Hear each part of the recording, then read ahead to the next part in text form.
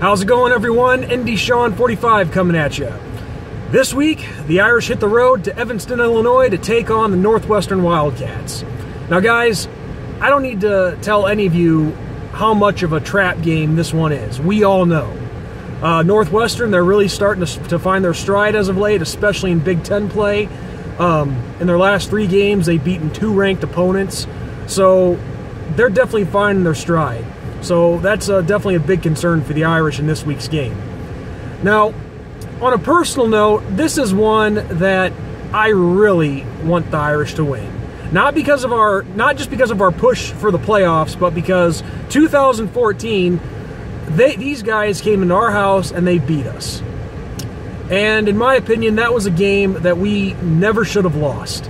I mean, all Brian Kelly had to do was kneel on the ball, and that victory would have been ours. But it's in the past, nothing we can do about it now. And I remember back then, after that game was over, I remember seeing a video of the Northwestern players celebrating, and they're flipping shit because they got to eat Chick-fil-A after the game. Yeah, we get to eat Chick-fil-A. And the only thought that's going through my mind is, really? We lost to these guys? Give me a break. And I'm not trying to be disrespectful here, but this is a game that I really want to win. Payback is a bitch, and I strongly feel the Irish are ready to bring it. So, breaking Northwestern down. Like I said, 5-3. Really starting to make a splash in Big Ten play. They're led by quarterback Clayton Thorson, I believe his name is. I hope I'm not butchering the names too badly here. And running back Isaiah Bowser is really starting to make a splash on that Northwestern running game. So those are the 2 key players for Northwestern that the Irish defense need to look out for. Now, Thorson, you look at his numbers, just over 2,000 yards passing, 10 touchdowns. Very impressive, along with a 60% completion rate.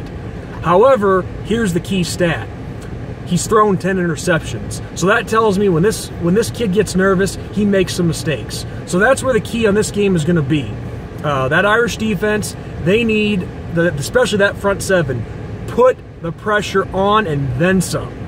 You force this kid to get uncomfortable, he'll make mistakes. And that's where we're going to need to capitalize on. Our corners, press those receivers like no other.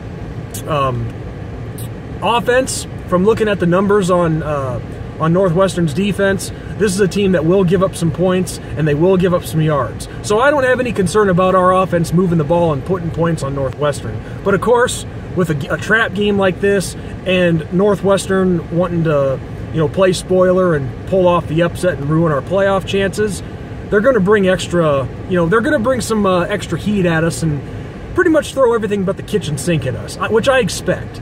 But I feel we'll be ready for it. I think we're going to counter everything that Northwestern has. And just remember 2014. If that doesn't piss any of these players off, then I don't know what else will. But one factor that does concern me a little bit, and none of us really know for sure what his status is, but if Drew Tranquill plays or not. I know the injury was not. It was not broke. The ankle was not broken. It sounds like he's doing fine, but his status right now is up in the air, so that could definitely be a difference in this game too, whether or not Drew Tranquill plays. But regardless, next man in, step up, and take care of business. So overall, guys, basically all we need to do is play a complete game. No mistakes, no coasting, like I said in the Navy recap, and no turnovers. Thankfully, though, the turnovers that we had in that game, only one of them came back to hurt us, but thankfully it was pretty much in garbage time and it didn't matter. But no turnovers. We just play a complete game on all sides of the football, we'll be fine. So, with all that taken into account, along with Northwestern getting ready to bring the heat and then some at us, I see the Irish winning this game by a final score of 30-17. So there you go, guys. That's really all I have for you. The first playoff rankings come out tomorrow. I expect the Irish to come in at a strong number 3. However, I forget which one of you guys told me this, but you thought that the Irish might have a shot to crack in at number 2. I don't know about that. I mean, granted, yes, Clemson, their schedule isn't exactly the hardest this year, but I see the committee voting them in at number 2 just because, well, Clemson's just had more success than us as of late, and that's always going to be a factor. But the Irish, I definitely see them coming in at number 3, but I won't rule out the possibility that tomorrow night they'll come in at number 2. Never say never, but I'm not expecting that. So that's my final score prediction. Notre Dame 30, Northwestern 17. Just got to play a complete game to make that happen and keep doing what we're doing and not make any mistakes. So with that said, guys, this is ND Sean 45 signing off. And as always, God bless and go Irish, beat Wildcats.